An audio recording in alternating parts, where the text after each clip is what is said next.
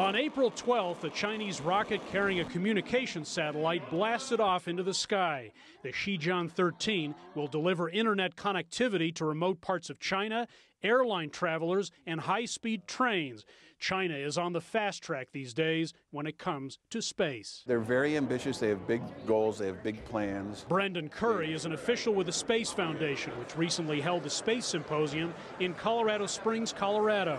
This annual gathering attracts space industry professionals from dozens of countries. This year, that included China. They are definitely looking at things that would differentiate themselves and highlight their technical capabilities.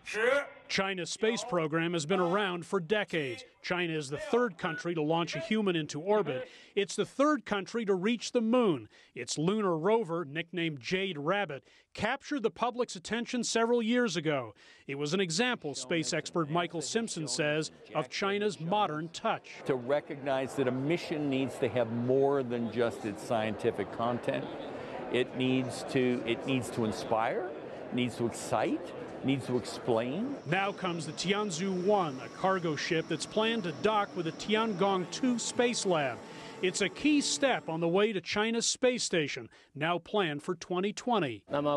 This is very important technology demonstration projects. We're capable of sending cargoes and supplies, including fuel, and uplifting the orbit of the space station. Well, it's significant because it does show their capacity to rendezvous in space. China also has its sights set well beyond Earth orbit. This November, it plans to launch a robotic mission to bring back samples from the moon. Next year, we'll be launching the Chang'e 4 mission, which is landing on the far side of the moon for the first time in human history. Tian Yulong, one of 15 space agency leaders at this space symposium, says collaboration among countries will be critical in the space realm, especially when it comes to missions to Mars. We're here to extend our invitation to international cooperation.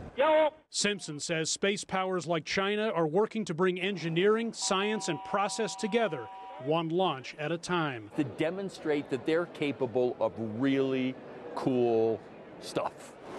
Human beings are curious folks. Hendrik, Sybrandy, CGTN, Denver.